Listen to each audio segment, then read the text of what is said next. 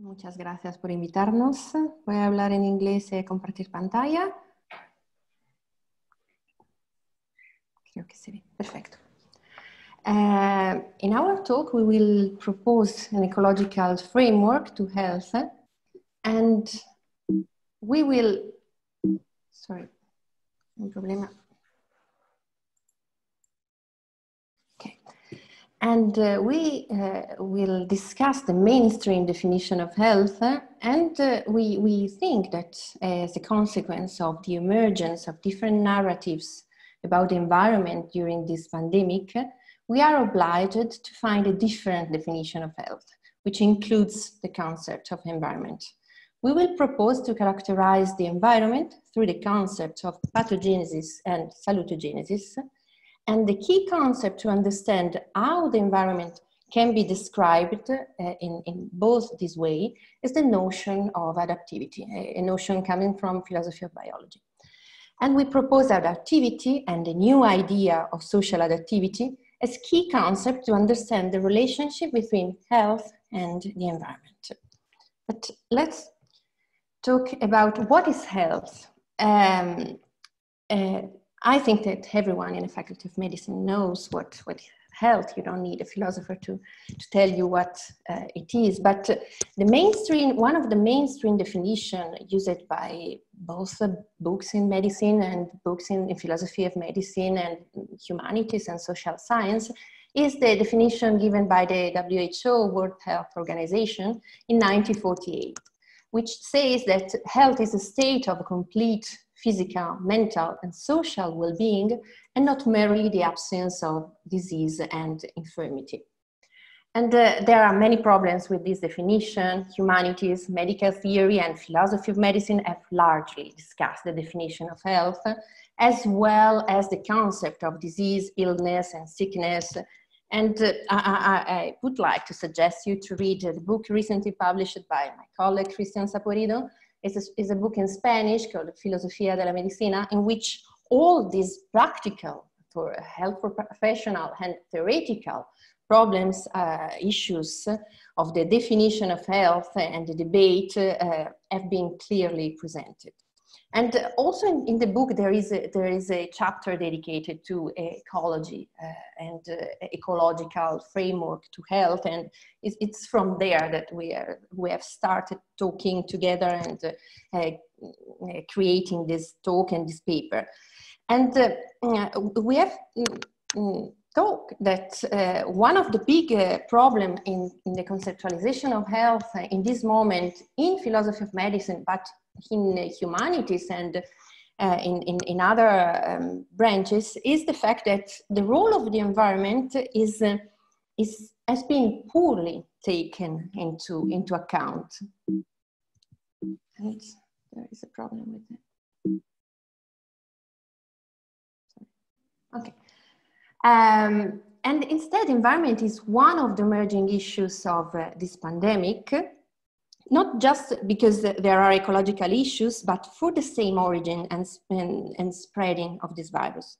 And consequently, we consider that as a first step is to provide a better definition of health, which includes the environment. And we have found this document by the WHO in 1984, that's 40 years after the first definition, in which health is defined as the extent to which an individual or group is able to realize aspiration and satisfy needs and to change or cope with the environment. Health is a resource for everyday life, not the objective of living. It is a positive concept emphasizing social and personal resources, as well as physical capacities.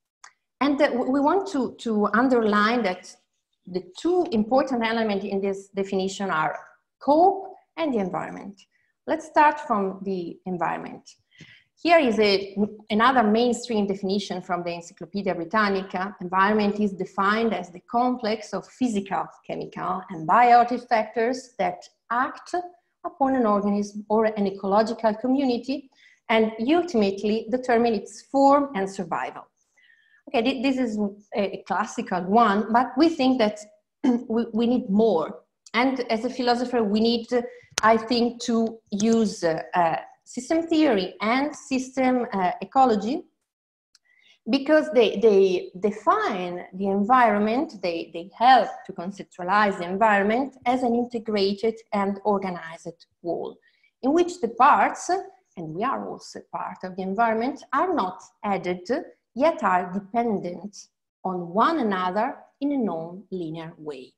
And the idea of the environment during the COVID-19 has to be analyzed, according to us, in this sense, as the pandemic has complexified and questioned our idea of the environment. But there are many narrations about the environment during this last months. We will focus today on one of the most powerful, most strong, and it's the one about pathogenesis, and so the description of the environment as carrier of disease or pathogens or viruses. Pathogenesis is, as most health professionals know, is the development of morbid conditions or of disease, more specifically the cellular events and reactions and other pathological mechanisms occurring in the development of disease. Well, we think that one of the most important, most powerful, most recurrent all over the media characterization of the environment in this last month is the one related to pathogenesis.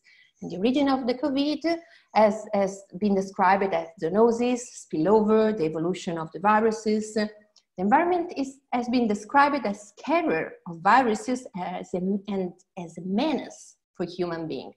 This, for example, is from the United Nations Environment Program, in which it's described that zoonosis are disease transmitted from animals to human, and they comprise the 60% of all infection disease in humans and the 75% of all emerging infectious disease.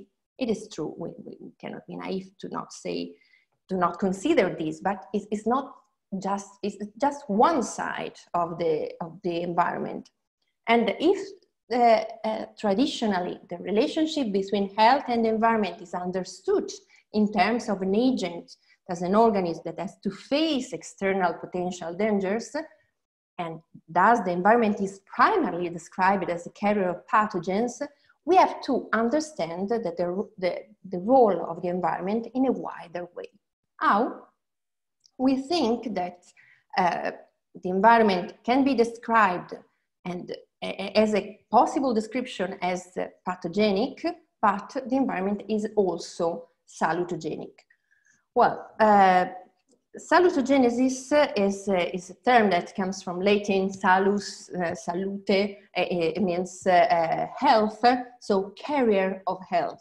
Salutogenesis, as we'll explain in the other slide, is a term introduced in 1979 by the medical doctor and sociologist Antonovsky.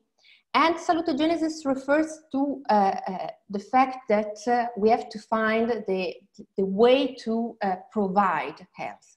And in this sense, Antonovsky questioned the individualistic and disease-based approach in medicine, and he focused on the origins of health and well-being versus the origins of disease and risk factors. Thus, salutogenesis is based on resources for health and health promoting processes. And applied to our discussion, well, salutogenesis is, for example, salutogenic is a term that is used a lot nowadays in environmental psychology to analyze how the environment and the landscape specifically can provide health and well-being for human beings. And applied to our discussion, it means that we have to take into account how the other phase of the environment is based on daily actions to improve health, both from the environment and the human being, because they are not separated.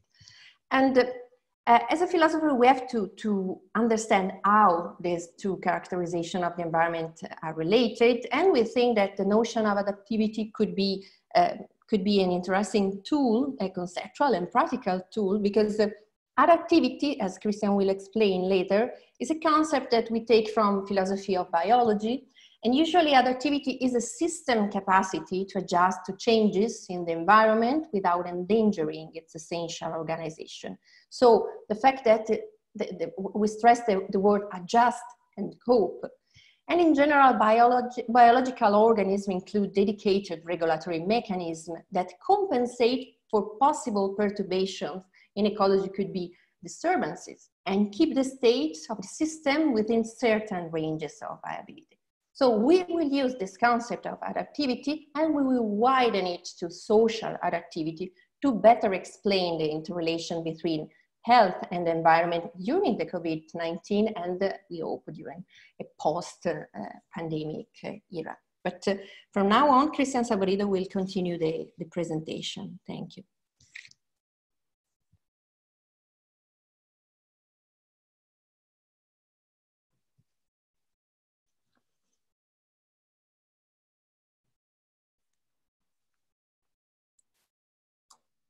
Okay, thank you. Thank you very much, Laura. So I'm going to start my part in this talk by explaining this, what is this idea of adaptivity. So as Laura has said, adaptivity, or the concept of adaptivity of organisms, has very well studied in theoretical biology and in philosophy of biology. Unfortunately, we do not have so much time now, so we can only sketch a very general characterization of this concept, but hopefully we hope it will serve to understand what adaptivity is and to show the implication of this concept for the question of the relationship between health and the environment. So in very general terms, adaptivity is a property of living organisms that can be defined in this way as the capacity to adjust to changes in the environment without endangering its essential organizations. And organisms, in this sense, organisms are seen as entities that can only live with boundary conditions that allow their self-maintenance. In other words, for life, it's necessary a relationship between the organism and the environment that make it possible, a very specific kind of relationship. I'm gonna try to explain this with some examples. For instance, we can see this image from a paper by Xavier Barandiaran and Matthew Ebert. This image shows us that it is possible to trace possible viable trajectories that an organism can implement to face possible changes in the amount of food and water in the environment. This is the idea of this image. That is, an organism survives in environments with certain amounts of water and food, while it dies in other environments. However, organisms are not simply passive entities. Living beings have the capacity to regulate their internal processes and the relation with the environment to stay within these viable trajectories. That is, living beings have the capacity to adapt to a certain extent, of course, to changes in the environment. And this capacity to adapt is what we call adaptivity. There are many examples of adaptive regulation or adaptive behaviors in organisms. It's very important to note, to take into account that the activity of living organisms is a phenomenon that occurs in a very diverse ways and at all levels of biological organization. But, I don't know, a very clear example is this one, the case of body temperature regulation, in the case of fever or a very cold weather. This is a very paradigmatic example of adaptive regulation or adaptive behavior on organism. But there are many other examples. For instance, I don't know, the chemotaxis in organisms as simple as bacteria. This is a very direct example of adaptive regulation. Or even the capacity of regulation and adaptation can already be seen in processes as basics, as fundamentals as the lacoperon. So all these examples are very well studied in scientific literature, and I don't know, we recommend the works by Leonardo Vic, Kepa Ruiz Mirazo, Álvaro Moreno, Mateo Mosio, and co-workers, because they they studied this phenomenon of regulation and adaptivity very, very deeply. And the connection between this idea of adaptivity and the notion of health, I think, is quite obvious. No? The idea is that a healthy organism would be one capable of adapting its environment. So an organism with good or with a normal adaptivity would be a health organism. This is I don't know, the first intuition about how to connect this idea of adaptivity with the general definition of health. So, of course, this idea is not new, it's not a novel idea. And in fact, in very, very recently, The Lancet published an editorial entitled precisely What is Health? The Ability to Adapt. And there in this letter, the Lancet emphasizes the conceptual connection between the notion of adaptivity and health. This is a very important work, very, very influential in theory of medicine now.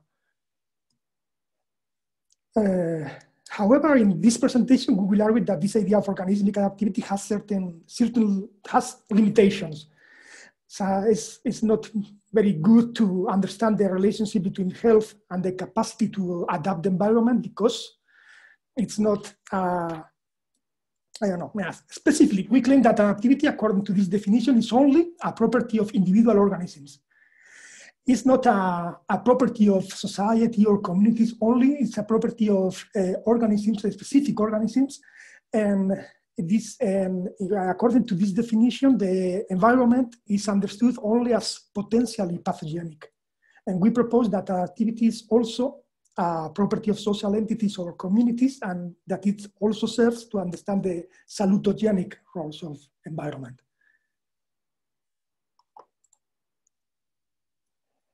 Then adaptivity is not only an organismic feature or property, it is also a collective property of group of individuals. In other words, there is also a social adaptivity. Our hypothesis here is that the environment has both a pathogenic and salutogenic dimension, and that the concept of social adaptivity accounts for both dimensions, both for the pathogenic and the salutogenic dimension. And we will defend that the community-centered medicine is a very promising tool to understand and promote social adaptivity. So the community-centered medicine, we will explain what community-centered medicine is later, refers to the measures that enhance social adaptivity, that promote social adaptivity by confronting pathogenic environmental aspects, and at the same time promoting or empowering the salutogenic factors of the environment. Then social adaptivity, this notion of social adaptivity, would be a social system's capacity to regulate, according to the circumstances, its states, its relationship with the environment, and the environment itself, in order not only to face potential dangers, that is the pathogenic dimension of the environment, but also to transform the conditions of the individual environment relationship to promote health. That is the salutogenic dimension of the environment. Then, as Laura has explained in the first part of the talk, the environment has, in addition to a pathogenic potential, a salutogenic dimension. We are always insisting in this aspect because we think it's very, very important to understand the relationship between organisms and the environment, and between the notion of health and disease to the notion of environmental influence. So, as Antonovsky has pointed out, this salutogenic dimension challenges the individualistic and disease-based approach in medicine. And it's opposed to the pathogenical approach in philosophy of biology. An approach that addresses the salutogenic dimension should focus on the origins of health and well-being rather than only on the origins of disease and risk factors. In other words, the salutogenic approach focuses on resources for health and health-promoting processes, emphasizing, for instance, the role of prevention, the need of preventive medicine, or the importance of health education in medicine. And from this point of view, health is not so much an issue that affects only to internal organizations, but a process within an environment.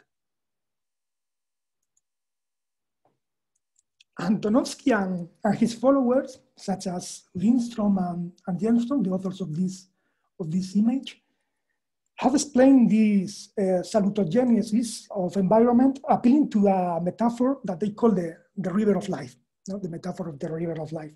According to this metaphor, it is not enough to promote health by avoiding stress or by building bridges, keeping people from falling into the river, or helping people from drowning into the river, because medicine has to help people to swim. That's the metaphor. From promotion, health education, and preventive medicine, medicine has the obligation or the goal to improve well-being or to improve health in people, not only to avoid disease, but to promote quality of life. This is the idea of the metaphor of the health, of the river of life in this approach. So, we think that in this moment of health crisis, and also thinking about, we hope, a very close post-pandemic scenario, the importance of protective and preventive action seems pretty obvious. In order to avoid the risk we are living, we can think of the social distancing measures or the medical research we are promoting, or the public health policies that are being implemented all over the world, and also for empowering people in the relationship with the environment. And in this sense, is essential to take measures that promote the recognition of biodiversity, for instance, or the community-centered medicine urban actions, such as the landscape evidence-based design of private and public buildings. So, in this line, we consider that this is very necessary, it's especially urgent to demand a community-centered medicine. The last March was a group of specialists from the hospital of Bergamo, and that time was the European city most affected by the COVID, published a very moving letter in the New England Journal of Medicine, where they call for a change of perspective by the scientific community and the political leaders. The letter is very moving, it's very impressive. I strongly recommend you if you don't know it. And in this letter, this group of specialists denounced the inadequacy of the patient-centered medicine and called for its replacements with what they call community-centered care or community-centered medicine. It is worth to note that a community-centered medicine approach is not confronting the person-centered approach. It's more a kind of complement of this person-centered medicine. The community-centered medicine aims to complement, to help person-centered medicine with effective measures such as home care, mobile clinics, or the limitation of hospitalization to a specific target of patients. And these measures have already proven to be very effective in the decreasing of contagion. I think it's very important to say that. It's a change of perspective, but it's a call for a wider focus of the concept of medicine, on the concept of assistant care. And we believe that this Italian experience, this Italian call for attention, shows the importance of a community-centered medicine.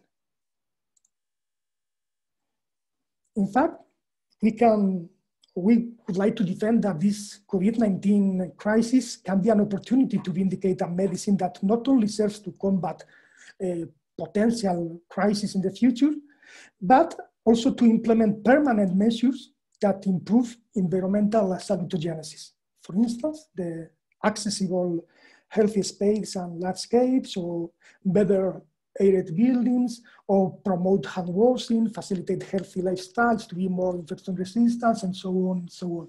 There are many possible permanent measures that can be implemented to promote salutogenesis and not only to avoid potential pathogenic factors of the environment, such as the virus. Okay, and that's all. We have this conclusion, these very preliminary conclusions of our approach. First of all, we propose to reconsider. We think that it's only very important to reconsider the environment as salutogenic, not only as a carrier of diseases or pathogens, but only as a possible carrier of health or promoting of health. And according to this approach, environment is our daily setting, both urban and natural landscape. And landscape is our environment of proximity. That is, environment is the place in which we perceive and in which we are agents. It is not something detached from us. It's not something that can be pure or dangerous, but it's only that belongs to us.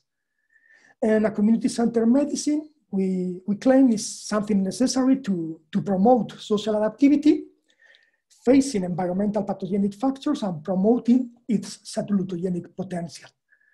I think this is more or less the take-home message of our talk here. You know, how is the necessity, the need to trace connection between the idea of social adaptivity, the notion of environmental salutogenesis, and the tool, very useful tool of community-centered medicine to promote social adaptivity, to recognize and empower the salutogenic factors of the environment.